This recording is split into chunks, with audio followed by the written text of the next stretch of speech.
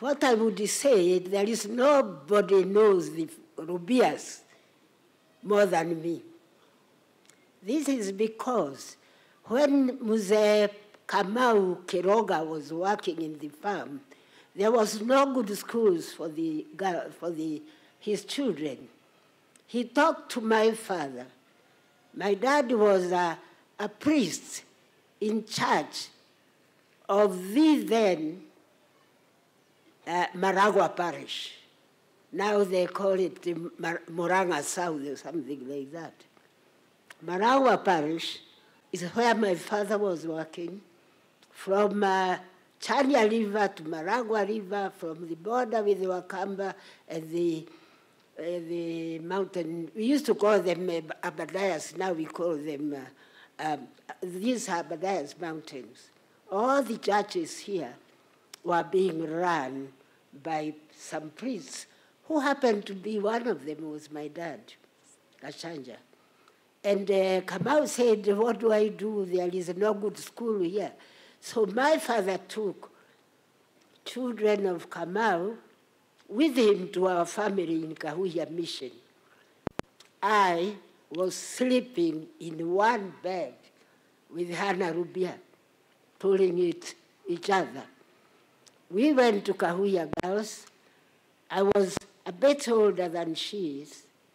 And then after that, when we finished in Kahuya, Carrie Francis then, he can get somebody to tell him, he won't have more than 3 girls at Alliance Boys. I was to go there, he said he can't have too many women there. So luckily, there was a lady called Miriam Jenish. You can see I'm not reading, I'm talking what I know.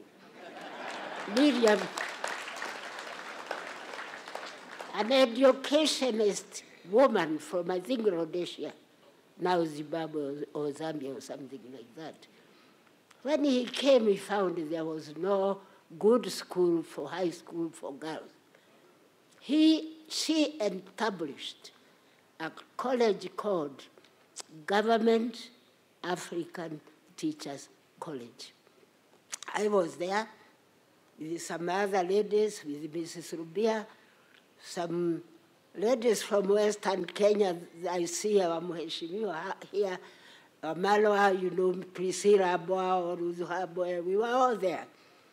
Then afterward, we were sent to teach at the same school, Kahuya. Again, we were given, Hannah was given this house and me this as teachers. She was teaching at practicing school.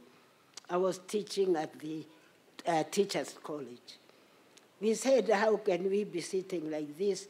We left one room, we continued sharing one room, and her one other room, we made it a kitchen and a sitting room. Who would know Hannah Rubia than me? And then when this Rubia came up from all these places, he came there to look for his wife. There were many, many girls there. And when he came, he fell in love with Hannah. She was a very, very beautiful girl. She's a mixture of Gikuyu and Mukamba. Her mother was a Kamba. She was a beautiful, and don't know why we used to have all these long hairs. Girls these days, I think you use too much chemicals, it doesn't look good. Then, next time, Rubia is chasing Hannah sitting with me. Then he decided to marry her. Who is taking Hannah to Rubia? It's me. If you look at the pictures, she didn't know anybody. And I was there. If you look at her wedding picture, you won't know me, I was young. But you can see one tall girl with the long hair, it's me. So there was a time before independence. The white community, Muzungus, started to get worried about these upcoming Africans. And they said, went to Kiambu and said, chop one area of Kiambu and we push these Akina Rubia, Akina, all these getting educated, trying to be this and this, put them in Kangemi, Lilota, help them to get home there. They are starting to come to Westlands and Lavington and all these. They are interfering, push them there. One of them was Rubia. He took 4 plots and built a house.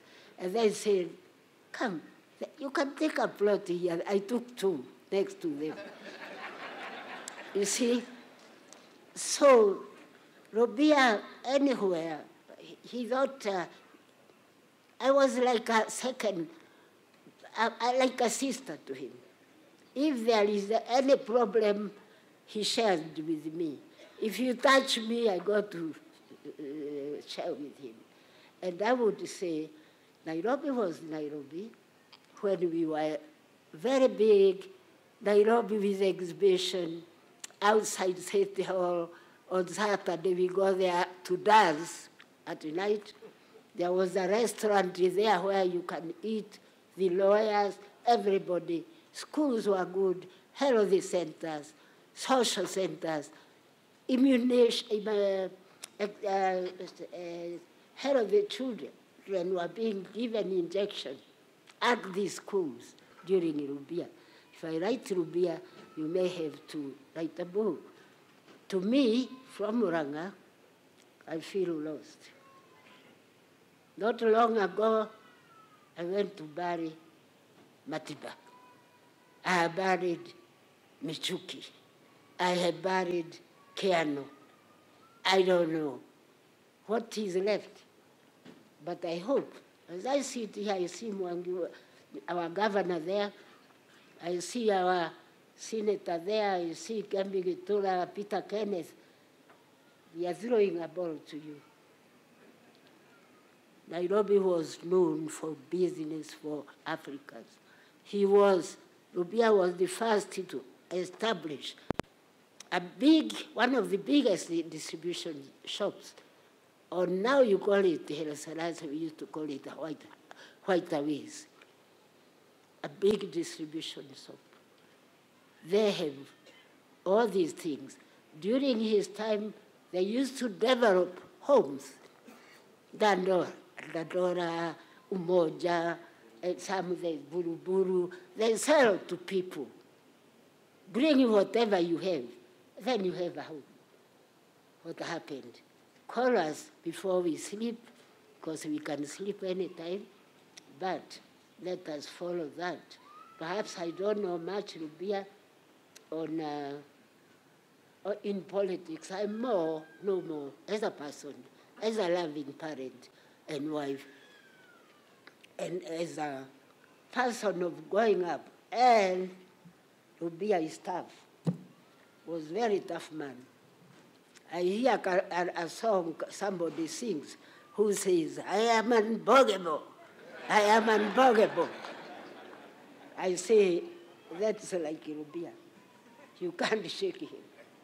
He was too tough for everybody. Let us pray that he sleeps in peace